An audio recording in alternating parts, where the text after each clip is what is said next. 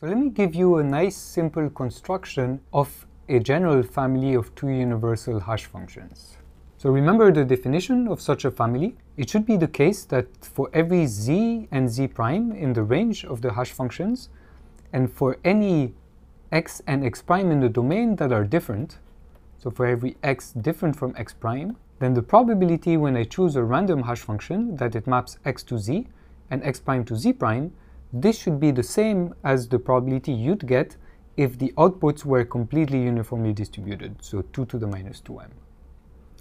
So for our construction, we're going to interpret the input here, the range, as a finite field. So instead, I'm going to give you a construction of hash functions f that map elements from a finite field f to the same finite field f.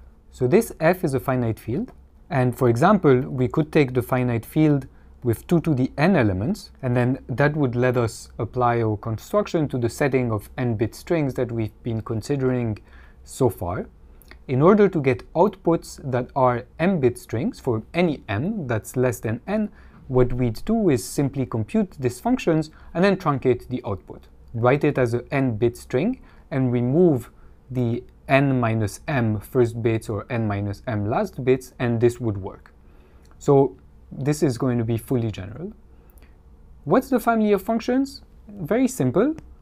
H is equal to all affine functions. So it's the set of all f(a)(b) that go from f to f. A, b are both elements of the finite field, and what they do is they map x to ax plus b. Linear functions. What's great about these is that they're very easy to evaluate. Also, the size of the family of functions is not too big. The size of h is the size of the finite field squared. In the case of our application to n-bit strings, we would get 2 to the 2n. This is relevant because that's the size of the seed that's required to choose a function at random. So we would get a seed length 2 to 2n, which is not too bad. It's linear in the length of the input. Okay, why is this a family of two universal hash functions? We need to check the condition. So let's take x different from x prime, z and z prime, and evaluate this probability. So what's the probability when I choose a random function, which is the same as choosing these coefficients a and b at random, that I have ax plus b equals to z, and ax prime plus b equals to z prime. This is the same as the probability over a and b that b is equal to z minus ax, and then I can replace b in the other equation, and I will get ax prime minus x equals to z prime minus z.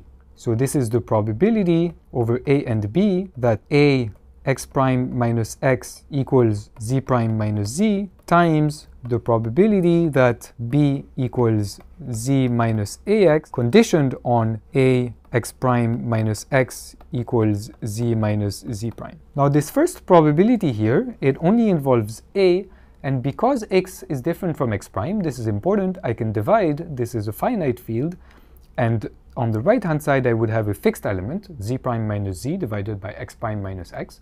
I take a uniformly at random. What's the probability that it hits that fixed element? 2 to the minus m.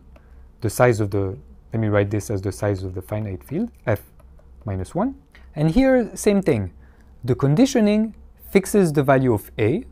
If a is fixed, x is fixed, z is fixed, I'm choosing z at random, b at random, then I will get a probability here that is 2 to the minus m if the finite field had size 2 to the m. In general, size of the finite field minus 1. So my probability is just size of the finite field to the minus 2, which is 1 of the size of the finite field squared, which, since in the case of my hash functions here, the range is the finite field, I get exactly the probability that I wanted here. So this is a simple check that we have a family of two universal hash functions. And so combined with what we saw in the previous module, this gives us a complete construction of a strong seeded extractor in the case of no side information. And the goal of the next few modules is to build up on the proof that we've seen so far in order to show that the same family of hash functions also gives us a strong seeded extractor in the case where there's quantum side information.